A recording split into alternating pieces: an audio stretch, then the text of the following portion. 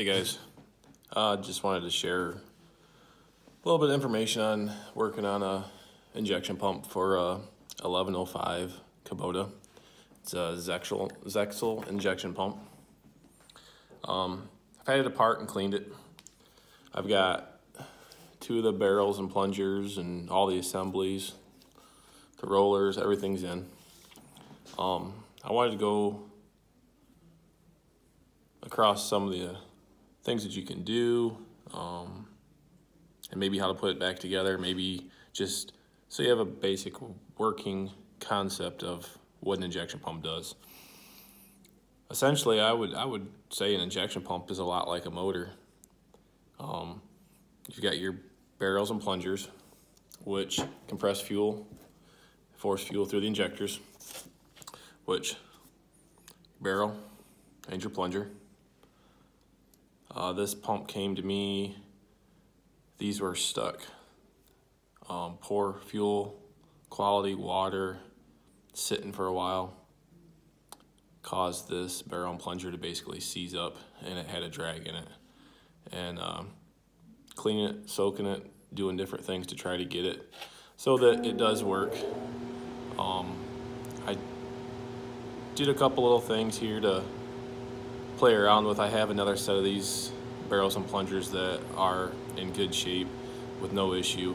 Sometimes wear will cause these to leak through and you'll get some fuel in your crankcase. So these may be shot, I don't know. But back side of your barrel and plunger, you have what's called the spill port. And when the cam goes down and the spring pushes the plunger down, it fills with fuel and it goes up, compressing the fuel, pushing it into the injector when the injector pops off. When you try to get more fuel out of these, what you do is you turn the barrel, which is in the barrel holder, from the top of the injection pump. There's two screws that hold this to the pump housing, and when you turn it, there is what's called a helix and a vertical groove on your plunger. And as you turn it, you're able to get to a point where the helix cut is turned further, giving it more time to compress the fuel before it reaches the spill port, which is underneath the helix, or excuse me, it gets past the helix and then it returns the fuel back through the spill port and stops the compressing of the fuel. So what I've done is in a quest to find more fuel and still achieve shut off, I cut the vertical groove a little bit more so that when the pump goes to the off position, hopefully it'll shut off and maybe I can get a little more fuel out of this pump. It's all just in theory for what I'm doing. The big pump shops, there's no replacement to go to the big pump shops. They've got it down, they've got precision tools. I'm just trying to learn some stuff here, and maybe I'll get lucky. But I would definitely recommend, if you're going to try to do something like this, that you send it to a pump shop and have it calibrated after you do all your stuff, if you're that confident in what you did. So the assembly of barrel, plunger, housing, I use a little bit of oil, diesel fuel on the O-rings, and you have a small pin that goes into your barrel holder. And if you look at the back of your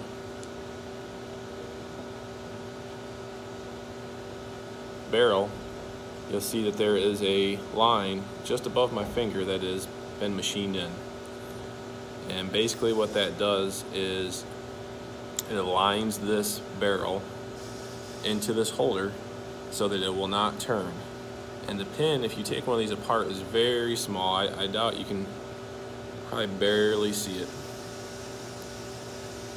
And there's a little hole in the back of your holder that goes into. So you put that in there, And I'm no expert, but the way I do it is I will just basically assemble this part first.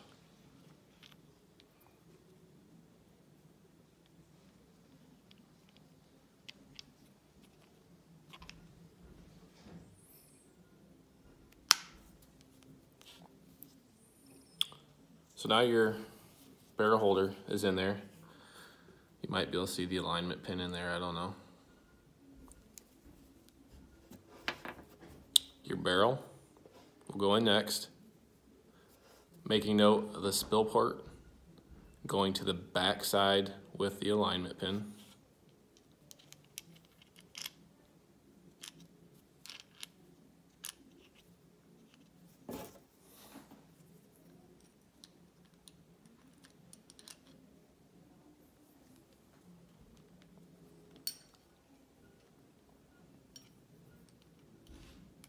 And these things can be a bit of a pain to make sure that the pin does line up.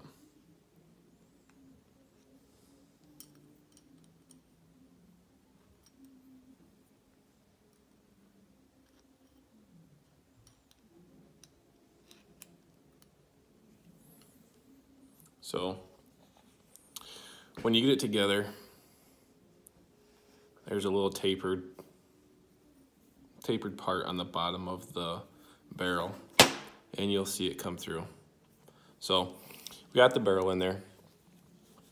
The next thing we do is there's nothing holding that thing, so when you try to put your plunger in there, you'll basically force it out the top. What I do is at that point I will assemble the delivery valve, the holder, and everything into the pump. I have a cut delivery valve. You can kind of see there's a shoulder just below the surface of the seat, and it's been removed. It should help with fuel flowing through.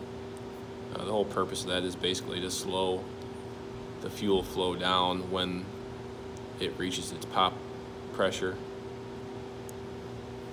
So for the Zexel pump, the next thing that goes in is your delivery valve.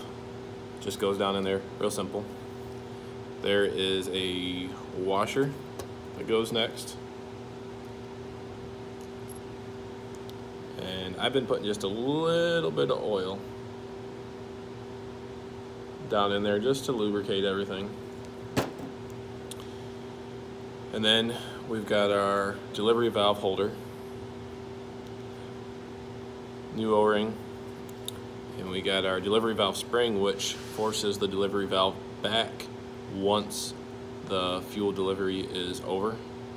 It goes in, delivery valve holder.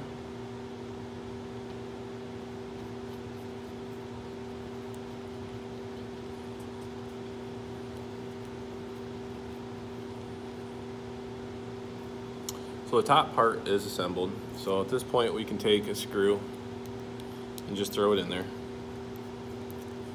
so that when we start working on the bottom, we don't accidentally force the whole barrel holder out of the pump. So next thing we got to do is put our,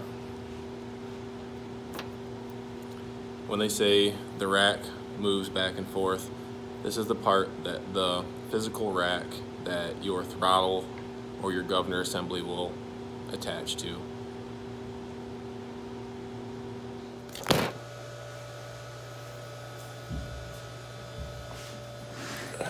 Sorry about that. We had a little failure in the method I was holding the camera up with. So anyhow, we are to the point of assembling what controls the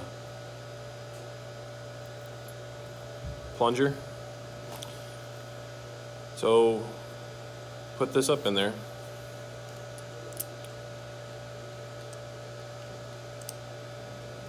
And you can see there's 3 little balls up in here that the rack will hook into, and they all move together to control the plungers and barrel, I guess the plungers, where they line up with the spill port. So next, we want to make sure that we have the vertical cut facing the spill port when we assemble. If you do not do that, you won't get any fuel out of the pump because it'll never line up with the spill port to fill. So, spill port towards the back of the pump, away from where you are putting in the fuel.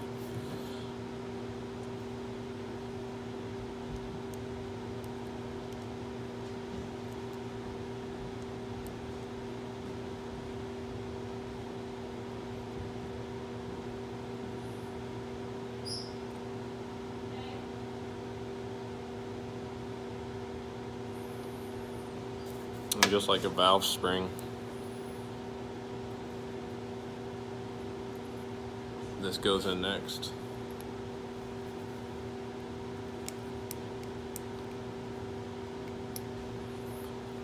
The spring that returns the plunger.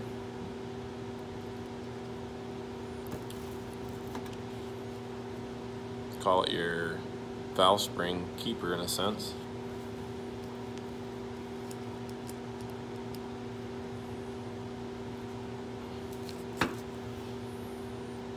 Your roller, what rides on your camshaft.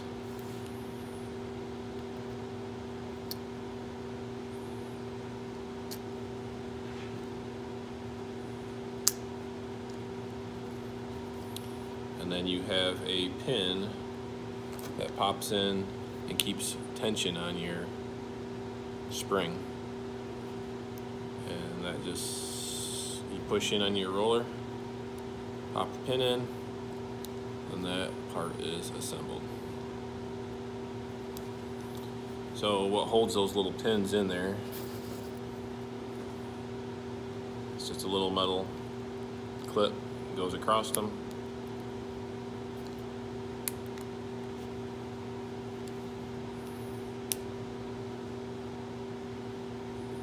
Oh, they all gotta be lined up.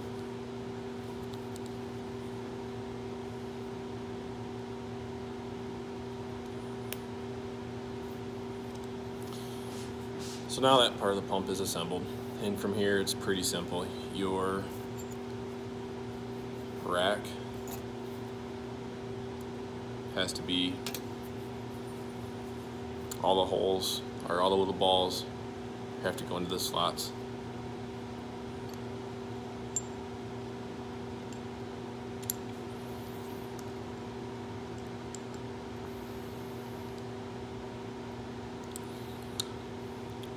Goes back and forth and controls the barrels and plungers. And you have to put your plate on, tighten it down, and basic assembly is done.